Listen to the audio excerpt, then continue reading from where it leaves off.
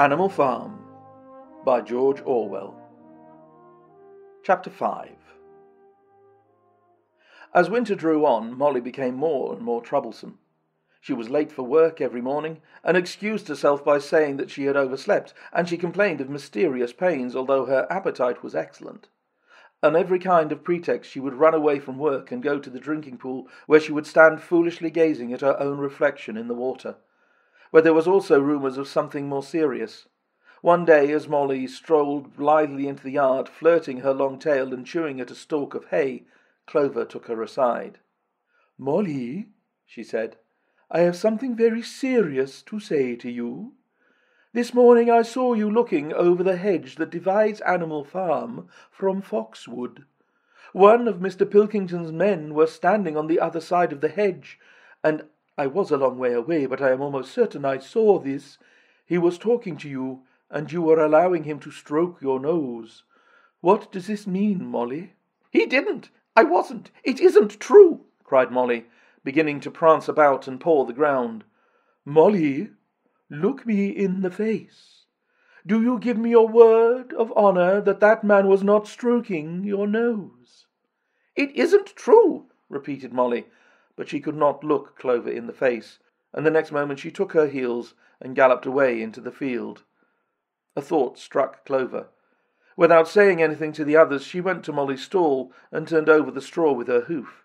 Hidden under the straw was a little pile of lump sugar and several bunches of ribbon of different colours. 3 days later, Molly disappeared. For some weeks nothing was known of her whereabouts. Then the pigeons reported that they had seen her on the other side of Willingdon. She was between the shafts of a smart dog-cart painted red and black, which was standing outside a public house. A fat, red-haired man in check breeches and gaiters, who looked like a publican, was stroking her nose and feeding her with sugar. Her coat was newly clipped, and she wore a scarlet ribbon round her forelock. She appeared to be enjoying herself, so the pigeons said. None of the animals ever mentioned Molly again. In January there came bitterly hard weather. The earth was like iron, and nothing could be done in the fields. Many meetings were held in the big barn, and the pigs occupied themselves with planning out the work of the coming season. It had come to be accepted that the pigs, who were manifestly cleverer than the other animals, should decide all questions of farm policy, though their decisions had to be ratified by a majority vote.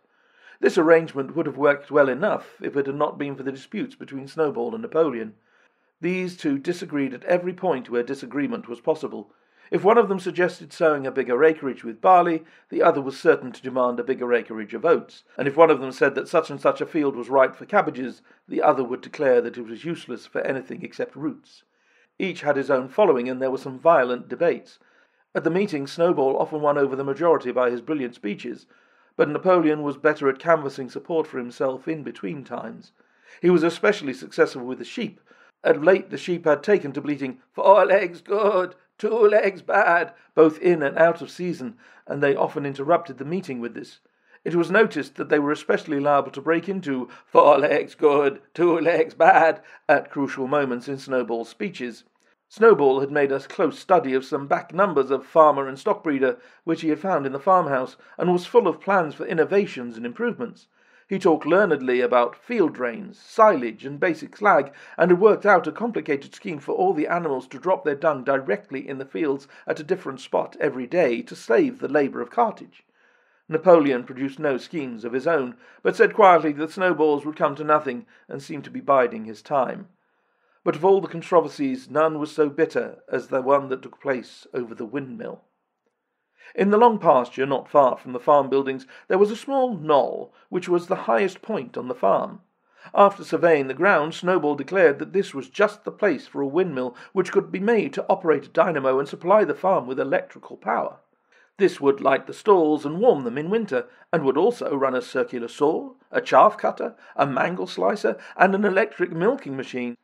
The animals had never heard anything of this kind before, for the farm was an old-fashioned one, and had only the most primitive machinery, and they listened in astonishment while Snowball conjured up pictures of fantastic machines which would do their work for them, while they grazed at their ease in the fields or improved their minds with reading and conversation. Within a few weeks, Snowball's plans for the windmill were fully worked out. The mechanical details came mostly from 3 books, which had belonged to Mr. Jones. 1,000 useful things to do about the house, every man his own bricklayer, and electricity for beginners.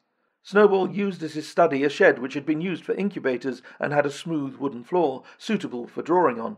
He was closeted there for hours at a time, with his books held open by a stone, and with a piece of chalk gripped between the knuckles of his trotter, he would move rapidly to and fro, drawing in line after line, and uttering little whimpers of excitement. Gradually the plans grew into a complicated mass of cranks and cogwheels, covering more than half the floor, which the other animals found completely unintelligible, but very impressive. All of them came to look at Snowball's drawings at least once a day.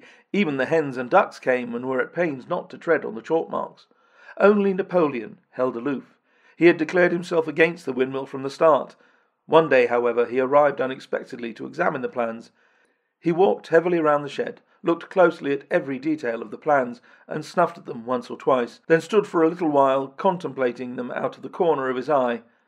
Then suddenly he lifted his leg, urinated over the plans, and walked out without a word. The whole farm was deeply divided on the subject of the windmill. Snowball did not deny that to build it would be a difficult business. Stone would have to be carried and built up into walls. Then the sails would have to be made, and after that there would be need for dynamos and cables. How these were to be procured, Snowball did not say, but he maintained that it could all be done in a year, and thereafter he declared so much labour would be saved that the animals would only need to work 3 days a week.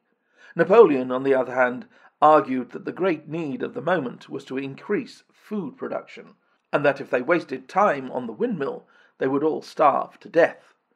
The animals formed themselves into 2 factions under the slogan, "Vote for Snowball and the 3-day week," and "Vote for Napoleon and the full manger." Benjamin was the only animal who did not side with either faction. He refused to believe either that food would be more plentiful or that the windmill would save work. Windmill or no windmill, he said, life would go on as it had always gone on. That is, badly. Apart from the disputes over the windmill, there was the question of the defence of the farm. It was fully realized that although the humans had been defeated in the Battle of the Cowshed, they might make another and more determined attempt to recapture the farm and reinstate Mr. Jones. They had all the more reason for doing so because the news of their defeat had spread across the countryside and made the animals on the neighbouring farms more restive than ever. As usual, Snowball and Napoleon were in disagreement. According to Napoleon, what the animals must do was to procure firearms and train themselves in the use of them. According to Snowball, they must send out more and more pigeons and stir up rebellion among the animals on the other farms. The one argued that if they could not defend themselves, they were bound to be conquered. The other argued that if rebellions happened everywhere, they would have no need to defend themselves. The animals listened first to Napoleon, then to Snowball, and could not make up their minds which was right. Indeed, they always found themselves in agreement with the one who was speaking at the moment. At last, the day came when Snowball's plans were completed. At the meeting on the following Sunday, the question of whether or not to begin work on the windmill was put to the vote. When the animals had assembled in the big barn, Snowball stood up, and though occasionally interrupted by bleating from the sheep, set forth his reasons for advocating the building of the windmill. Then Napoleon stood up to reply. He said very quietly that the windmill was nonsense, and that he advised nobody to vote for it, and promptly sat down again. He had spoken for barely 30 seconds, and seemed almost indifferent as to the effect he produced. At this, Snowball sprang to his feet, and shouting down the sheep, who had begun bleating again, broke into a passionate appeal in favour of the windmill. Until now the animals had been about equally divided in their sympathies, but in a moment Snowball's eloquence had carried them away.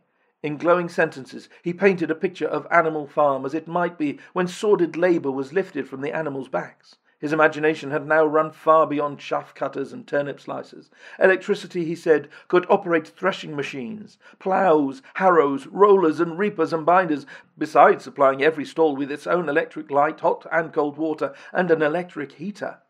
By the time he had finished speaking, there was no doubt as to which way the vote would go. But just at that moment, Napoleon stood up, and casting a peculiar sidelong look at Snowball, uttered a high-pitched whimper of a kind no one had ever heard him utter before. At this there was a terrible baying sound outside, and 9 enormous dogs wearing brass-studded collars came bounding into the barn. They dashed straight for Snowball, who only sprang from his place just in time to escape their snapping jaws. In a moment he was out of the door, and they were after him. Too amazed and frightened to speak, all the animals crowded through the door to watch the chase. Snowball was racing across the long pasture that led to the road. He was running as only a pig can run, but the dogs were close on his heels. Suddenly he slipped, and it seemed certain that they had him. Then he was up again, running faster than ever. Then the dogs were gaining on him again. One of them all but closed his jaws on Snowball's tail, but Snowball whisked it free just in time. Then he put on an extra spurt, and with a few inches to spare, slipped through a hole in the hedge, and was seen no more. Silent and terrified, the animals crept back into the barn. The dogs came bounding back. At first, no one had been able to imagine where these creatures came from, but the problem was soon solved. They were the puppies whom Napoleon had taken away from their mothers and reared privately. Though not yet full grown, they were huge dogs, and as fierce-looking as wolves. They kept close to Napoleon. It was noticed that they wagged their tails to him in the same way as the other dogs had been used to do to Mr. Jones. Napoleon, with the dogs following him, now mounted onto the raised portion of the floor where Major had previously stood to deliver his speech. He announced that from now on the Sunday morning meetings would come to an end. They were unnecessary, he said, and wasted time. In future, all questions relating to the working of the farm would be settled by a special committee of pigs, presided over by himself. These would meet in private and afterwards communicate their decisions to the others. The animals would still assemble on Sunday mornings to salute the flag, sing Beasts of England, and receive their orders for the week, but there would be no more debates. In spite of the shock that Snowball's expulsion had given them, the animals were dismayed by this announcement. Several of them would have protested if they could have found the right arguments. Even Boxer was vaguely troubled. He set his ears back, shook his forelock several times, and tried hard to marshal his thoughts, but in the end he could not think of anything to say. Some of the pigs themselves, however, were more articulate. 4 young porkers in the front row uttered shrill squeals of disapproval, and all 4 of them sprang to their feet and began speaking at once. But suddenly the dogs sitting round Napoleon let out deep, menacing growls, and the pigs fell silent and sat down again. Then the sheep broke out into a bleating of 4 legs good, 2 legs bad, which went on for nearly 1/4 of an hour, and put an end to any chance of discussion. Afterwards, Squealer was sent round the farm to explain the new arrangement to the others. "Comrades," he said, "I trust that every animal here appreciates the sacrifice that Comrade Napoleon has made in taking this extra labour upon himself. Do not imagine, comrades, that leadership is a pleasure. On the contrary, it is a deep and heavy responsibility. No one believes more firmly than Comrade Napoleon that all animals are equal. We would be only too happy to let you make your decisions for yourselves, but sometimes you might make the wrong decisions, comrades, and then where should we be? Suppose you had decided to follow Snowball with his moonshine of windmills, Snowball, who, as we now know, was no better than a criminal." "He fought bravely at the Battle of the Cowshed," said somebody. "Bravery is not enough," said Squealer. "Loyalty and obedience are more important, and as to the Battle of the Cowshed, I believe the time will come when we shall find that Snowball's part in it was much exaggerated. Discipline, comrades, iron discipline, that is the watchword for today. One false step, and our enemies would be upon us. Surely, comrades, you do not want Jones back?" Once again this argument was unanswerable. Certainly the animals did not want Jones back. If the holding of debates on Sunday mornings was liable to bring him back, then the debates must stop. Boxer, who had now had time to think things over, voiced the general feeling by saying, "If Comrade Napoleon says it, it must be right." And from then on he adopted the maxim, "Napoleon is always right," in addition to his private motto of, "I will work harder." By this time the winter had broken and the spring ploughing had begun. The shed where Snowball had drawn his plans of the windmill had been shut up, and it was assumed that the plans had been rubbed off the floor.